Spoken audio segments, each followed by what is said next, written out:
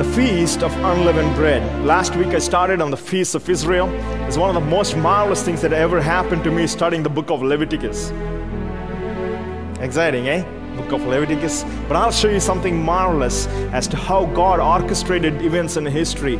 And there is a great detail about this feast in Leviticus and Numbers and Deuteronomy. But Leviticus is what I want to focus on. And Leviticus chapter 23, verse 1 and 2 says, and the Lord spoke to Moses, saying, speak to the children of Israel, and say to them, the feasts of the Lord which you shall proclaim to be holy are convocations, and these are my feasts. These feasts were not designed by people. These feasts were designed by God Himself. God calls them. They are His feasts, and they need to commemorate them. And the original Hebrew word for the holy convocation is the word movar and migrah, which means to keep an appointment, or the word rehearsal. God said, I give you feasts as a rehearsal.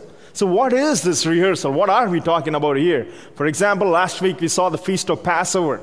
Every time God gave them the Feast of Passover, He told them every year they have to sacrifice a blemishless lamb. And we talked about how Christ, it was pointing to Christ who was the blemished lamb. And every year they did it, and even to the day it was so accurate. Let me tell you this, around 9 o'clock is when Christ was bound to the cross, and around 3 o'clock He died in the afternoon. That was the day of Passover, the day where they sacrificed His blemishless lambs, is when He was crucified on the cross. And interestingly enough, when they took the blemished lamb at 9 o'clock in the morning, they tied it down to an altar. The lamb, the true Lamb of God, was tied to the cross exactly at 9 o'clock. And at 3 o'clock, when all these sacrifices are done, the high priest gives out a call and says, it is finished.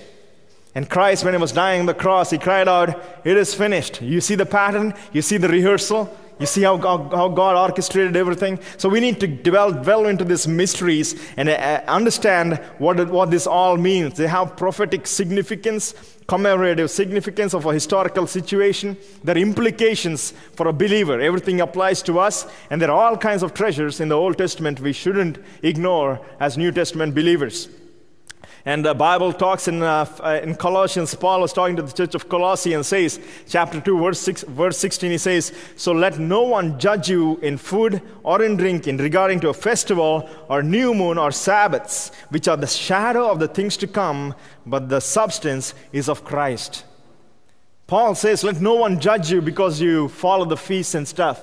Because this is all pointing to something. This is a shadow of the things to come, and all is pointing to Christ. He wants every believer to be aware of this. And how well are we aware of these things, my friends?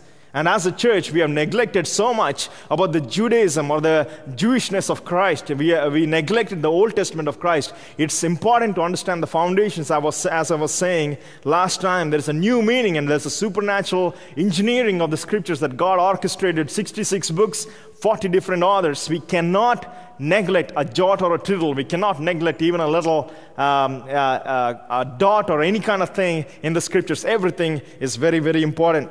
And the calendars, they came into existence. There were 15 calendars in the ancient times, believe it or not, 15 types of calendars. And one of them is the Jewish calendar.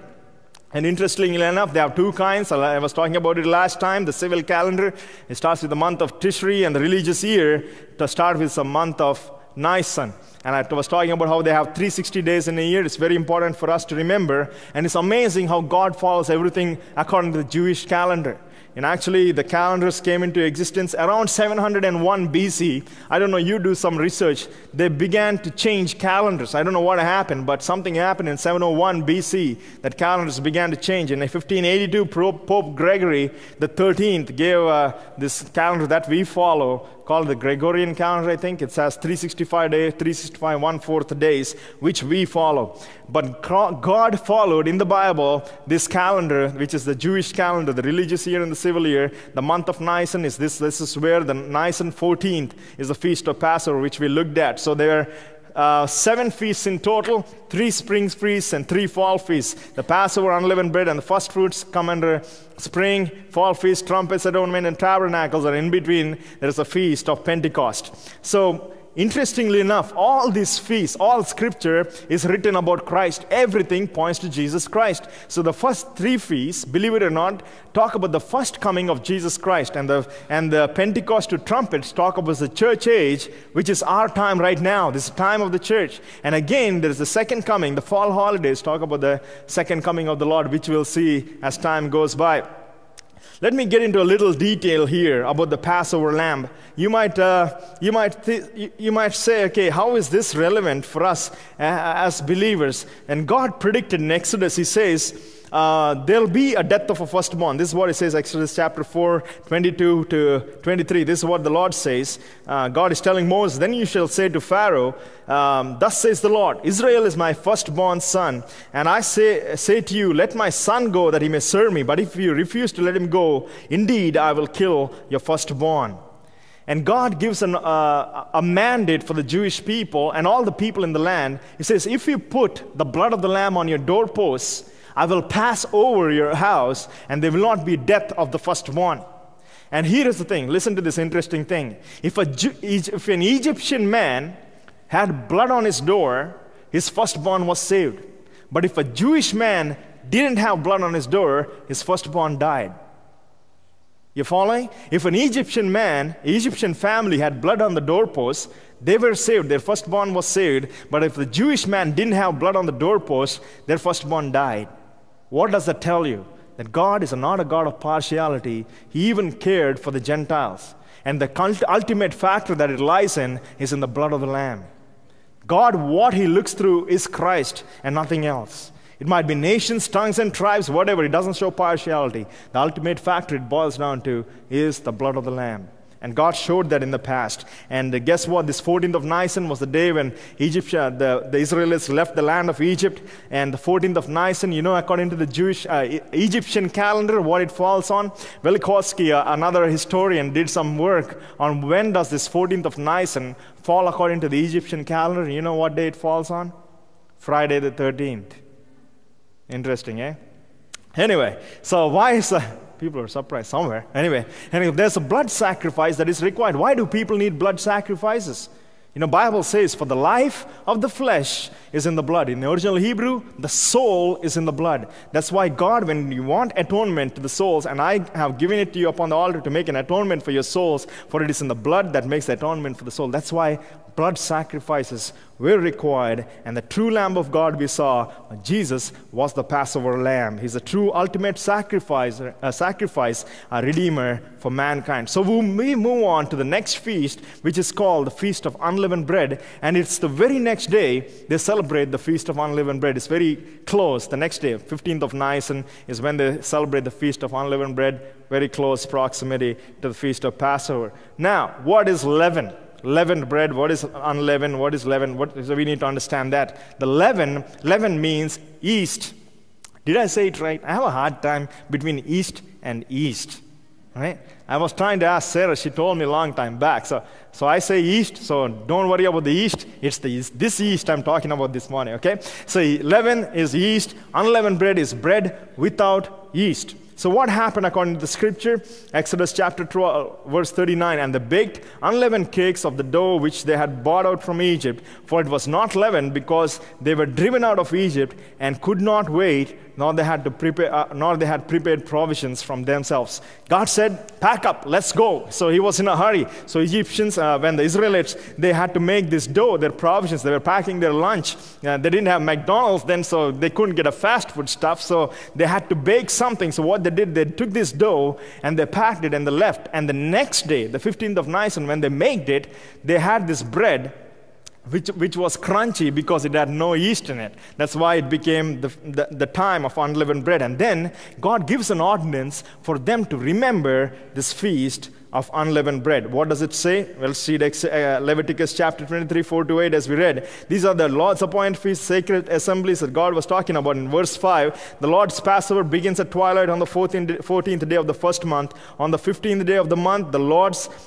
feast of unleavened bread begins. For 7 days, you must eat bread without yeast. For on the first day, hold a sacred assembly and do no regular work. For 7 days, present offerings made to the Lord by fire. On the 7th day, hold a sacred assembly and do no regular work. So God gave a mandate for the Israelites. What were they supposed to do? Let me summarize what the Israelites had to do. Number one, this feast had to be done for 7 days. They had to eat unleavened bread, bread without yeast, for 7 days in total, from the 15th of Nisan to the 21st. And then they had to make unleavened bread for this time. Not only that, they had a gathering, a holy convocation, an assembly on the first day, and the 7th day they had to give offerings made by fire, and they're not supposed to do any kind of work, and this needs to be observed through all generations. Even today, if you go to a Jewish home, they do something else, is they clear leaven from the houses, which I'll tell you the significance about. This is what it looks like in a Jewish home every time the Feast of Unleavened Bread occurs. The father of the household, what they do, the parents, they hide yeast in small portions around the house, and the kids and the parents, they go around the house to find where this yeast is. And what they do, the father lights a candle with a candle and a feather and a wooden spoon and a paper bag, and they collect this leaven and then burn it out. Eventually, this is what happens. I'll tell you the significance of all these things, why they do that, and how does it point to Christ and stuff. So let's get into leaven. Let me give you a little bit of a scientific lesson right now. Leaven, yeast, is an invisible microbe, invisible to the naked eye. A microbe is something that you cannot see with the naked eye. That's what is called a microorganism. It has a remarkable fermenting ability. So ladies, when you bake something, you got to know all these scientific parts, all right? All right, no, I'm just kidding. You don't need to know. As long as you keep making good stuff like what you did today, we have no problems whatsoever. So here is the leaven. So this has remarkable fermenting ability, and it causes the batter to rise, and it exists everywhere, all in the nature. And original baking process started 4,000 years ago, and interestingly enough, it started with the Egyptians. Believe it or not, they are the kings of baking. They are the first people. So what is the equation? Starch with the yeast, carbon dioxide, and alcohol. C6H12O6, with the help of yeast, act like a catalyst, gives carbon dioxide and alcohol. Gas problems, real gas problem happens with the yeast, because that's what converts the stuff. And now let me tell you something. What is leaven compared to in the Bible? Many times when Christ talks about leaven, he compares it with sin. Leaven is compared to sin. This yeast is compared to sin. But only once Christ compares it to the kingdom of God. But most of the time, the majority of the time, 99% of the time, he compares it to sin.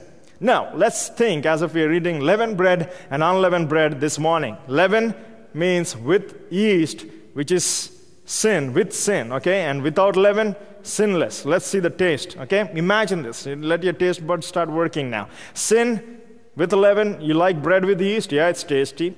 Very appealing, all puffed up and juicy, butter on the top. I'm not making you hungry. Okay, let's move on. You crave for more, and it permeates, and you see how beautiful this loaf of bread is. I'm trying to learn how bread is made, and Sarah says if it's soft, it's good, right? I learned that. Anyway, so if it's sinless, imagine. Without leaven, it's flat like a cardboard. It's distasteful, unappealing, no real craving for it, and there's no permeation. Now let me tell you this. As a Christian, when we become a Christian, why does God want to walk in such a distasteful manner? Who said sin is not tasty?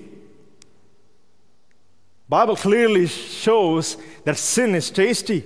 Sin is tasty in the beginning, but its consequences are bitter.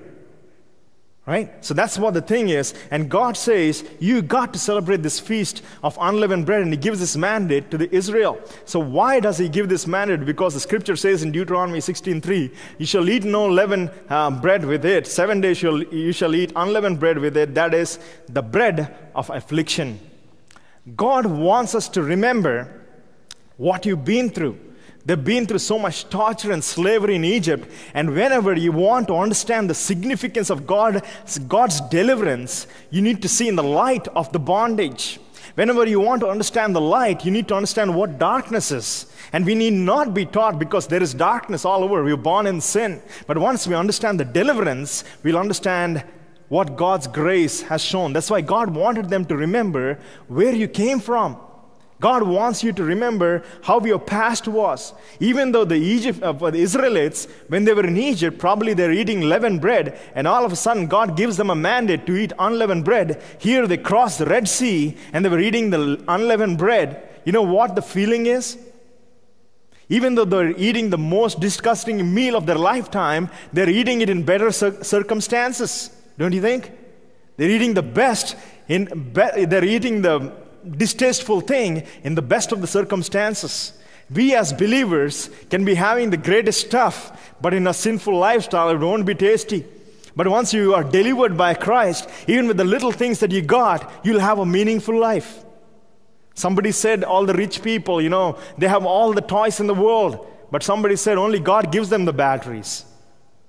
You can have all the toys in the world, but only God gives the batteries.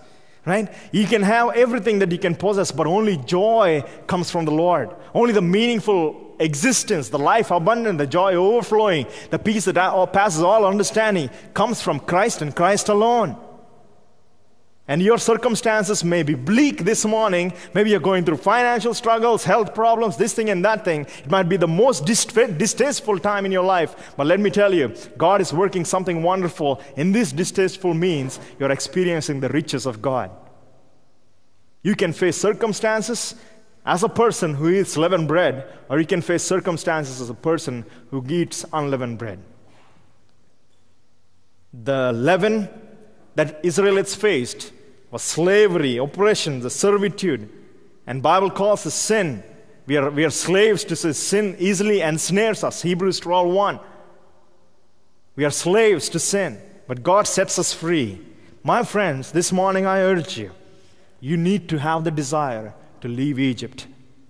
You need to have the desire to eat unleavened bread, even though it's distasteful. We need to move on from our circumstances of compromise and say, okay, I'm going to have a little bit of that and a little bit of this. If you want the true meaning of life, you need to have the thrust in your heart that I need to get away from here. Christ said, I am the bread of life. He is the true bread of life. What does that signify? He is the sinless bread of life. He's the unleavened bread of life. In Corinthians, Christ says, Christ's sinlessness is mentioned in chapter 5, verse 21. For he made him, that is God made him, who knew no sin to be sin for us, that we might become the righteousness of God. He became an object of sin. Christ was not a sinner, but the sin was dumped on one man, and he became an object of curse. That's why God had to judge. And also 1 John 3:5 says, and you know that he was manifested to take away sins, and in him there is no sin. There is no sin in Christ. So what is the gospel message according to the unleavened bread? Is we need to put away our sin and take in, and God imputes the sinlessness of Christ. We take the leaven out and take in the unleavened Christ, the uncorrupted Christ. And again, Scripture confirms this gospel message. Where was Christ born? Right from there, everything reflects to the bread of life. That is Christ Jesus. Where was he born? In a town called Bethlehem. Beth means house of bread. Christ was born in Bethlehem, which means house of bread. So everything, it signifies we need to be a partaker of this unleavened bread. Now, how does this apply to us as believers? Us and the unleavened bread, how does it signify? Number one, unleavened bread feast follows the feast of Passover. Or Passover precedes unleavened bread. Without having the lamb's blood sacrificed for your sins, you cannot be a partaker of Christ. Without confessing your sins, without having Jesus Christ as your Savior, you cannot be a partaker and have communion with him. First Passover, second comes unleavened bread. And Passover talks about what Christ did for us. And unleavened bread talks about what Christ is to us. And you see, there's redemption in Passover and this communion in unleavened bread. And Passover is an act of God. Unleavened bread are the effects of the act. We are sanctified, my friends. When we are justified through the blood of Christ, we are sanctified. This process of our whole lifestyle is a process of sanctification, and ultimately will be glorified. Justified, process of sanctification, ultimate glorification. This is what a believer passes through. Let's get back a little more upon this leaven. Again, another biology lesson. Be ready now. Properties of leaven. What is leaven? The prominent idea of leaven is corruption. It changes the particles that it comes in contact with. This little microbial organism, when it comes in touch with this flour or dough, whatever, it changes its texture. It is clear, hidden, silent, and it's mysterious. It's all pervading and has a transforming action. Sin, nobody wants to start off like a big sinner. Everybody starts off in a small way, like the little invisible way. The sin enters life. You want to put your toe in the whirlpool and say, oh yeah, let me see how it is. Pretty soon you'll realize you're neck down in the water. That's how addictions start. That's how things start. My friends, sin is very dangerous. It can drag you in. Without your knowledge, you'll be seeing this. How did I end up here? That's the property of leaven. Have you ever seen a loaf of bread which is only half raised and half didn't? No, it doesn't take long, does it?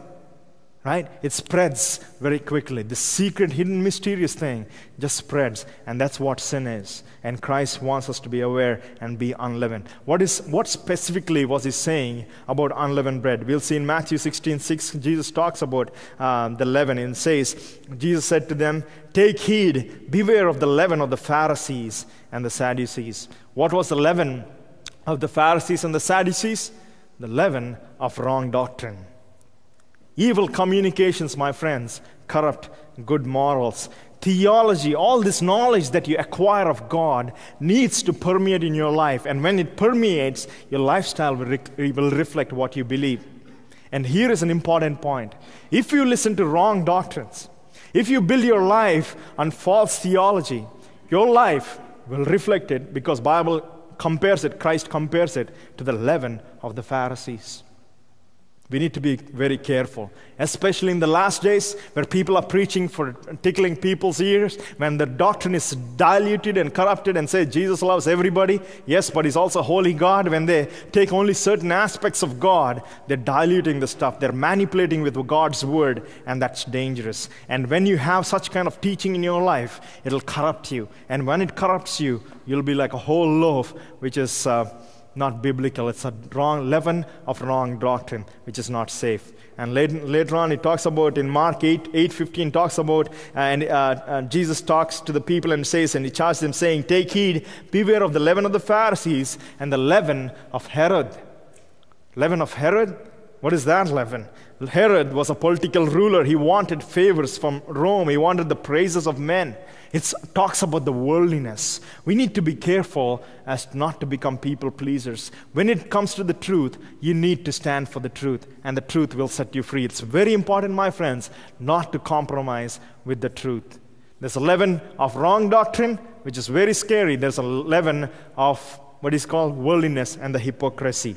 And the third one is the leaven of pride. This is the most dangerous of all, I think. The reason why: a prideful person will never go for confession. I'm not talking in Catholic sense. I'm saying he'll never admit that he's wrong. That's the result of a pride.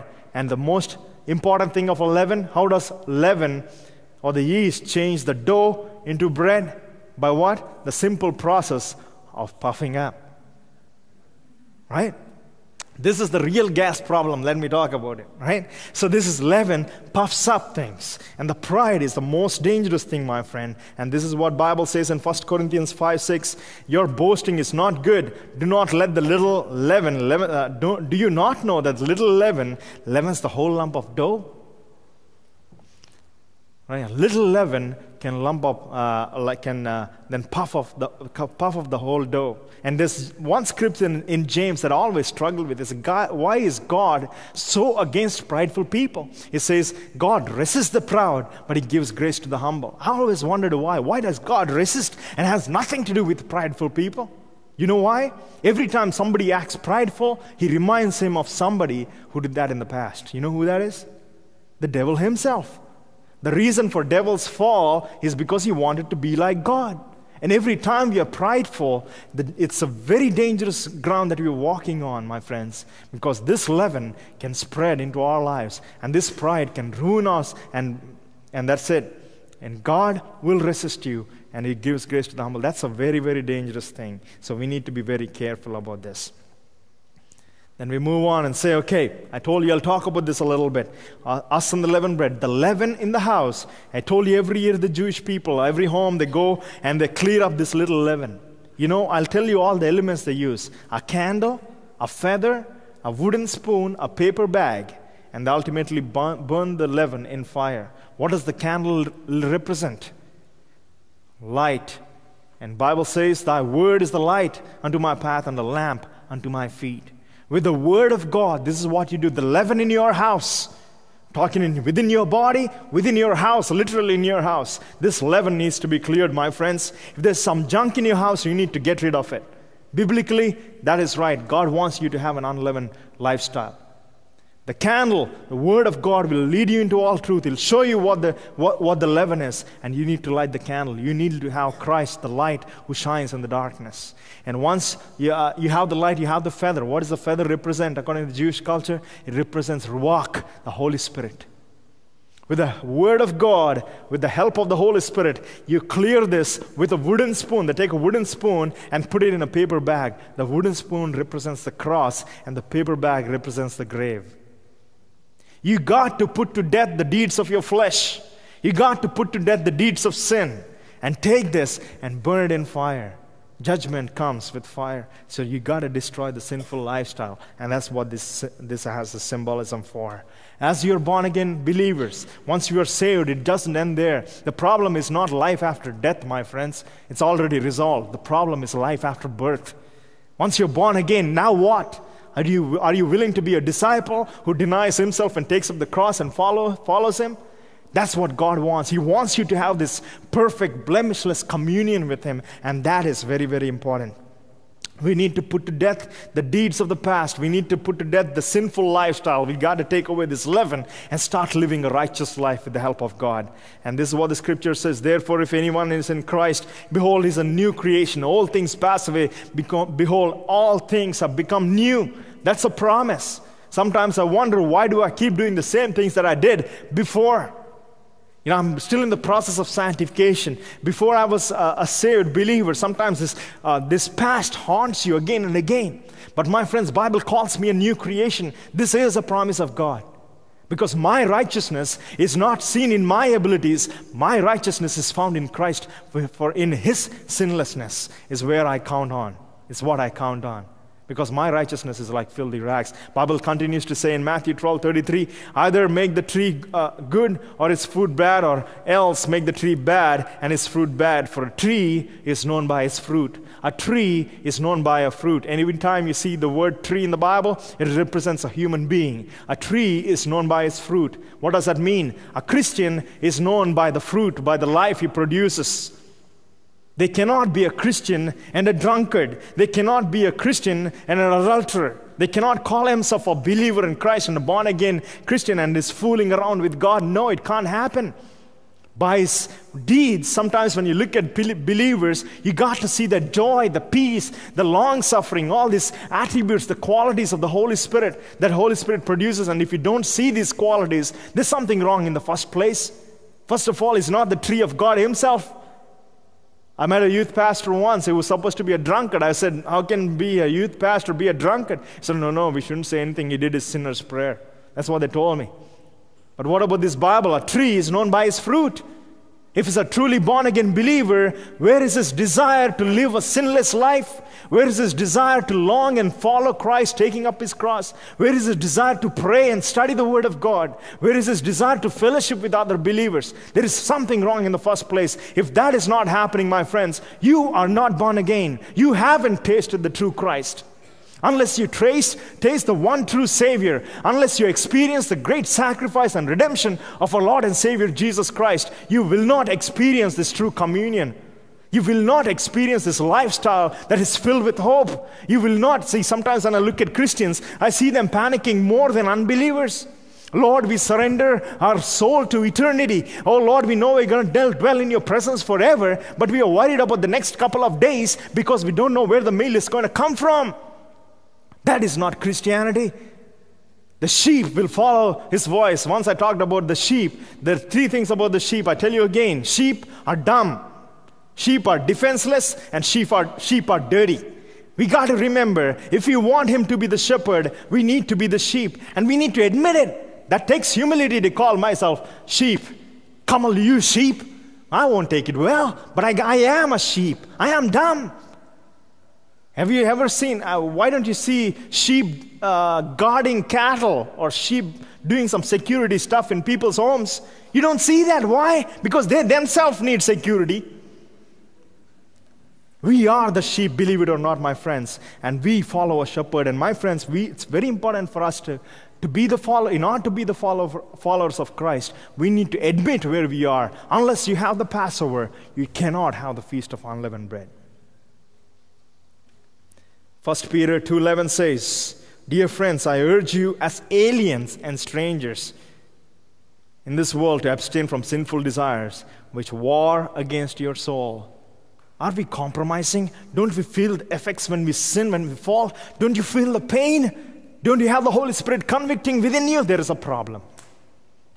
The Holy Spirit is a convictor. He leads us into all repentance. Very important. The Bible calls us, we are aliens and strangers.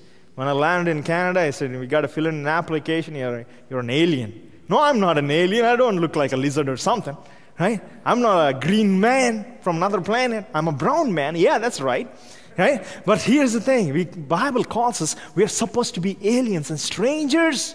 Don't gather and accumulate stuff here. This is only temporary. This is not your permanent address. We got to live like strangers. We need to have sinless lifestyle. Do not be attached to anything in this world, my friends. This world is not yours. The greatest treasures are in heaven. The greatest treasures are where you put your treasures in. For example, if you give money to a missionary somewhere in Africa or in Indonesia, if you're supporting a missionary there, where your treasure is, there your heart is also. Learn how to put all your treasures in the work of the kingdom of God, and you'll understand the delight. You'll understand the meaning of it, because we are not home yet. We're still traveling, right? Are you homesick yet? I'm homesick. I want to go home soon. Got to have that homesickness. We need to have that true homesickness. We need to get rid of this bondage. God wants to thrust us out of Egypt, out of this bondage, and He wants to deliver us into this new promised land. Our promised land is yet to come, and I'm excited for it. Completion. This feast, I told you, it takes place for 7 days, 15th to the 21st, 7 days. And according to the tradition and legend, it says, when the Israelites left Egypt and they crossed all these places, and by the time they crossed the Red Sea and came to the other side of the Red Sea was at dawn of the 21st of Nisan. It took them 7 days to cross the Red Sea. In this journey, we are crossing something. Unless you reach the perfection, number 7 denotes perfection and completion according to the scripture. We need to travel until we'll reach our destination, my friends. From justification to glorification. Corinthians 5:6-8 again. Your boasting is not good. Don't you not know the little leaven leavens the whole lump of dough? Clean out. This is the message for the believers according to the scripture. Now you read Corinthians, it'll make more sense. This is what it says. Clean out the old leaven that you may be a new lump. I don't like to be called a new lump, but it's okay. Bible calls me a lump, I am a lump. All right? Clean out the old leaven that you may be a new lump, just as you're in fact unleavened. For Christ our Passover has also been sacrificed. Let us therefore celebrate the feast not with the old leaven, nor with the leaven of malice and wickedness, but with the unleavened bread of sincerity and truth. That is the message. When you read Corinthians next time, you understand what unleavened bread is. I'm going to show you a little example in conclusion through a life of 2 individuals that existed at the same time, and show you how the leaven travels, how the leaven spreads. Max Jukes, he was an atheist. Have you ever heard about Max Jukes before? Probably nobody did. But anyway, he's not a popular guy. He was an atheist. Atheist, a guy who doesn't know God. He married an ungodly girl, lived a godless life. And this is what has happened. Through their marriage, this is what resulted. There were 310 paupers, 150 offspring of his were criminals, 7 were murderers, 100 of his offspring were drunkards, more than half of the female offspring were prostitutes, and out of his 540 descendants, they costed the state $1.25 million because of their crimes. The same time, they did research on another man of God. His name is Jonathan Edwards, and they did research on his genealogy, what happened to his offspring. 1,394 known descendants. This is man of God. This is what happened. 13 became college presidents, 65 became college professors, 3 became United States senators, 30 became judges, 100 became lawyers, 60 became physicians, 75 became Army and Navy officers, 100 became preachers and missionaries, 60 became authors of prominence, once became the Vice President of United States, 80 became public officials in other capacities, 295 of them of these college graduates were governors of states and ministers of foreign countries, and his descendants never cost the state a single penny. A little leaven spreads to the whole dough. What kind of examples are you setting to your kids? What kind of lifestyle are we leading that'll pass, my friends? Be careful what you choose.